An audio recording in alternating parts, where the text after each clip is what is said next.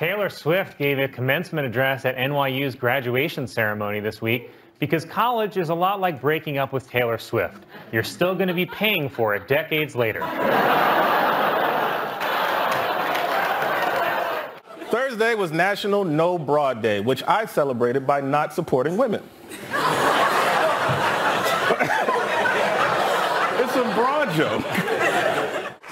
WNBA star Brittany Griner was freed from prison in exchange for Russian arms dealer Victor Bout. It's actually a great trade because Bout was only averaging 5 points and 2 rebounds a game. A woman in Atlanta gave birth to her baby in a McDonald's, so caution, wet floor.